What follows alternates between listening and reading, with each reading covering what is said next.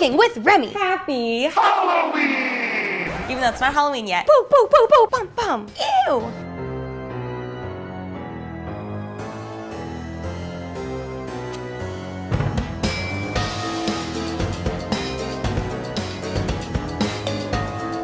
Let's get cooking.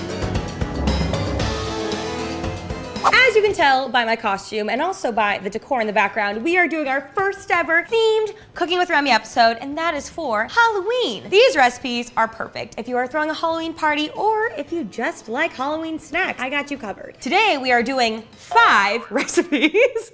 I'm also very excited about these because in a lot of previous Cooking with Remi episodes, some of the recipes were a little hard and, a little intensive. Today's recipes are much easier and also incorporate a lot of things that are pretty much already made for you, so it is a match made in heaven. I'm gonna take the gloves off and let's get cooking. Beginning with the first recipe, this is a Midwest favorite. I can say that because when I went to the Midwest, this is pretty much all we ate. These are pigs in a blanket, but they look like little mummies. All you need is hot dogs and crescent dough. As I said, super easy. Starting with America's favorite, crescent dough. Oh! Got it. First, I'm putting down some parchment paper, and then I'm going to roll out my dough, and we're just gonna spread the dough out. You can use a knife, I'm gonna use a pizza cutter, use whatever, and we're just going to cut this into thin little strips all the way across. They can all be different sizes. It doesn't have to be perfect, but just little strips like so. Spooky dough. Be careful to not cut a finger, and we're done. We've got our 2 ingredients here now. We've got our cut crescent dough, and we've got our hot dogs that I pat dry with some paper towels because, they come in that liquid, and we just don't want that liquid, sorry. We're gonna take our hot dog, and it's super easy. You just take strips of the crescent dough, and you just start wrapping them around, and since it's sticky, it just sticks to itself. So just keep kind of wrapping around. You really can't mess this up, I promise. You can also totally use like vegetables or something. I don't know, use whatever you'd like, but you really can't go wrong with crescent dough wrapped around anything. Cute. Once we're done, I'm gonna push the top down a little bit, and then take a little strip and kind of wrap around the head, but you want to leave a little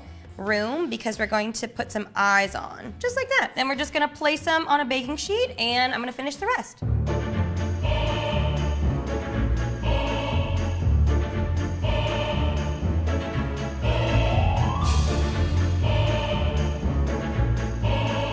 Our mummies are done. I love how they get kind of like shriveled up on the inside. The outside gets crispy and brown and golden. And I added on little mustard eyes. I'm gonna go in for a bite. You can't go wrong. It's salty, it's delicious, makes the perfect little finger food for a party. Try them out, they're foolproof.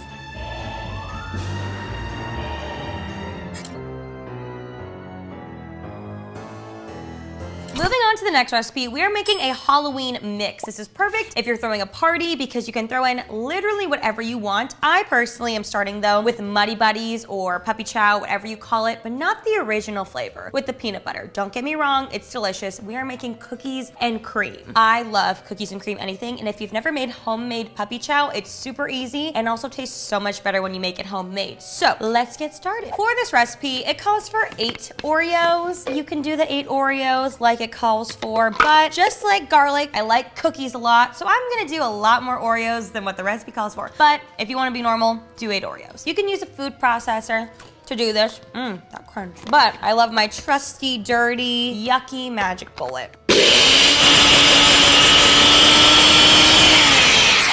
Now, I don't know if you're allowed to shake it. Magic Bullet will probably tell me to not shake it while it's running, but I do it, so.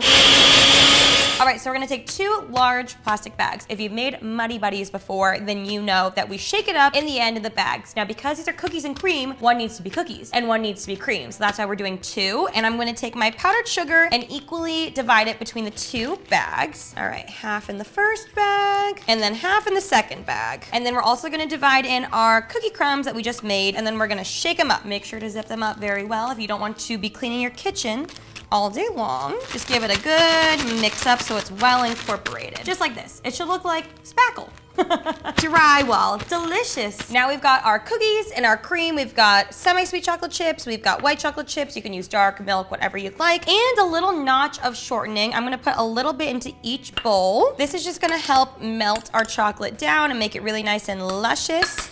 And we're gonna microwave these at 30-second intervals until it's fully smooth and creamy, and then we will come back. All right, guys, our chocolate is melted. I have 3 cups of Chex in each bowl. You can make more if you'd like. You're gonna want more, trust me. Now we are going to take our chocolate and throw it into the Chex, mix very, very carefully, and try to coat each one nice and evenly. Be super, super gentle. Take your time, and eventually, even though it looks like it won't cover it all, it will.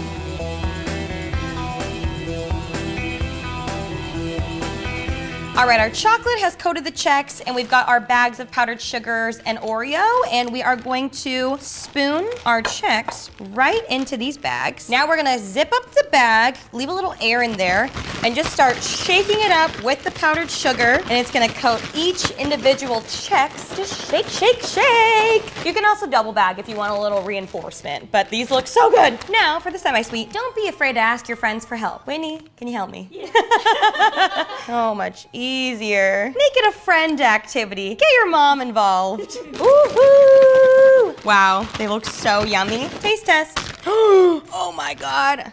Look at that. Perfect. Here I go. I'm gonna mix them together in the same bag. Oh my God, that is so good. Wow. Make sure that you've got some air in there. It makes it way easier to mix. Actually gonna double bag this just to be safe, and because I have the bag already. And then shake again. Get crazy with it. Woo! Yeah! Like you just beat Jake Paul. Just kidding, don't come for me, you scare me. And that's how you make cookies and cream Muddy Buddies. Ding! Everyone try my homemade Muddy Buddies. Mmm. It is so good. Now you can easily serve the puppy chow how it is. It's obviously amazing, but to make it a little bit more spooky, I'm going to layer this in a bowl, and you can add whatever you like to this. I'm gonna add in some Halloween M&Ms. We've got here a mixture of candy corn and those little cute pumpkins, so I'm just gonna add these in as well, even though I hate them. Somehow other people enjoy eating them. Don't get it, but yeah. And some dark chocolate pretzels because there's not enough chocolate already. Just gently mix it and then just keep layering. I keep sneaking them. I don't need lunch today. And you can really put whatever. Put nuts, popcorn, whatever it is that your guests or you will like. I would literally eat this all in a sitting. And boom, you've got Halloween candy Muddy Buddy mix. Whatever you want to call it, it's delicious and you need to try it. Let's move on to the next one.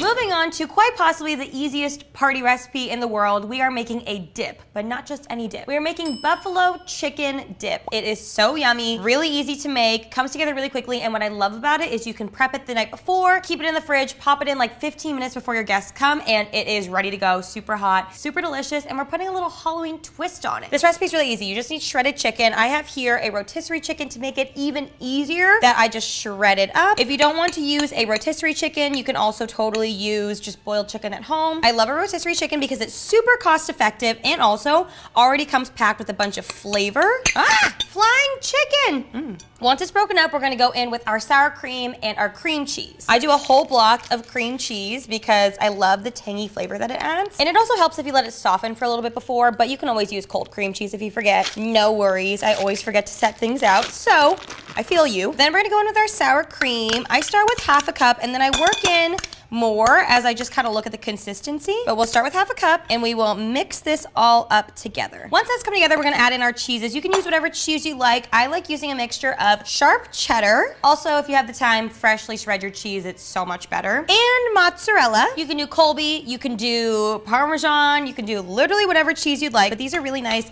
and they just kind of melt together really well. It's looking a little thick, so I'm gonna add in some more sour cream, maybe another half cup or so. There we go. Now here I have 3 chopped green onions, the whole entire things, as well as half of a yellow onion. This just adds some nice bite to the dip, and when you bake it, it just becomes nice and delicious and soft. It smells so good. Just keep mixing. If you think you've mixed too much, keep mixing. Now we're gonna season. So I'm gonna add in about 2 tablespoons of ranch seasoning, a little bit of salt. Again, the rotisserie chicken already has a lot of flavor, so just a little salt, but if you're using boiled chicken, add a lot more salt. You already know on Cooking with Remi, garlic and onion powder, fresh cracked black pepper, And then we're gonna do a 1/4 cup of Frank's Red Hot Buffalo sauce. This is the game changer, and I love this on pretty much everything. So start with a little bit. If you want it to be spicier, obviously add more. If you want it to be less spicy, add less. Woohoo! Now we are ready to bake. I'm just gonna take my dip and put it all into this little 8-inch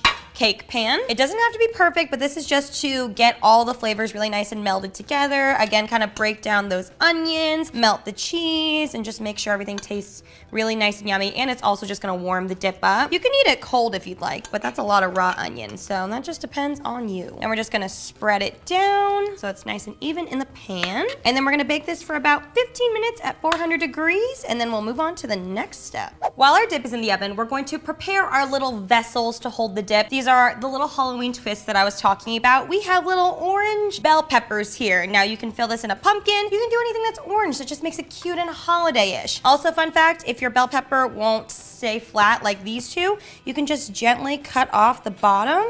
And there, it'll stay. You're just going to cut the tops off of your bell peppers, and we're gonna make them look like little jack-o'-lanterns. And just cut straight down like that. And then we're just gonna pull the insides out until it's nice and clean, and just keep doing that. All right, now that our little bell peppers are chopped and cleaned, you can totally leave them like this if you just want them to be little pumpkins. But to make them jack-o'-lanterns, we need to make faces in them. So I'm just gonna take a little paring knife and just, you know, cut out little triangles for eyes, little mouths, just cute little things like that.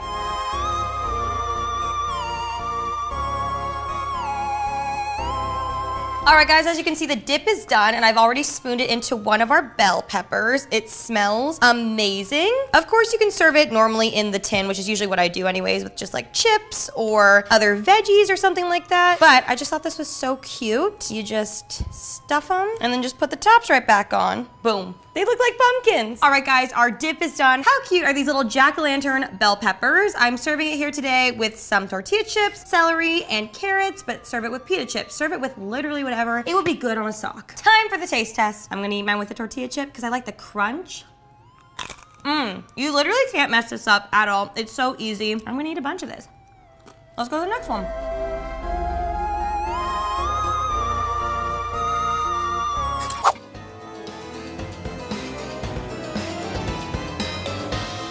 This next recipe is so cute and so easy to make. I just bought a store-bought pizza crust in a can, and I baked it, par-baked it to the directions on the canister. Basically, I rolled it out and baked it for 8 minutes at 400 degrees. Now, I'm just gonna put some marinara sauce or pizza sauce, whatever you wanna use, on your crust and just spread it all around. We're just making a simple cheese pizza, and we're gonna top it with some fun Halloween-themed toppings after. Mozzarella cheese all over. And now I'm gonna bake this for about 8 minutes at 400 degrees, and in the meantime, we'll work on our toppings. Moving on to our toppings, I've prepped some here with some movie magic. We have black olives, as well as some mozzarella cheese, the ball kind, not the shredded kind. I love this kind. So we're gonna take our little olives. One side has a little hole where they took the pit out, and then the other side is the top. We're gonna use the top side as the body of the spider. So you wanna cut down maybe like about 1/3 or so and keep that as the body. And the rest we're gonna use as the legs. So you're just gonna chop it into like little baby thin rings, as thin as you can get it. It's okay if you mess it up. Just cut these into little legs, just like that. Now with our mozzarella cheese, I'm going to cut it into nice thick slices, maybe about 1/2 inch thick or so. And then we're gonna freehand cut out little ghost figures. There you go, little ghost body. And then save all these because they're delicious and eat them with the salad. Cute. All right, guys, our pizza's out of the oven. Now I'm going to plop our little cute ghosts down. Adorable. Last little guy. They kind of look like little angels. And then around the ghost, we're gonna put the spiders. So I'm gonna take the little bodies and put them down first.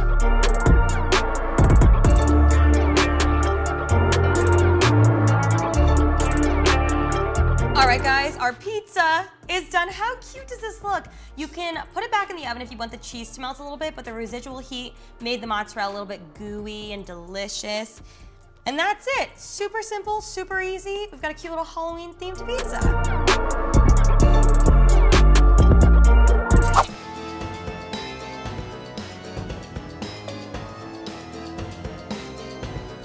Last but not least, we have saved the easiest for last. These are adorable little ghost fruit skewers. You can use literally whatever fruit you'd like. Grab whatever's in the fridge, grab some marshmallows from the pantry, and you can make this really quickly. All you need for this are skewer sticks. You can use chopsticks if you don't have any. An assortment of fruit. I'm using green grapes, strawberries, and pitaya, but feel free to use whatever, obviously. And little marshmallows, and then lastly, just some little black gel food coloring, and we'll get to that at the end. All we're gonna do is just stack our fruits on, just keep going, and that's it. Super easy.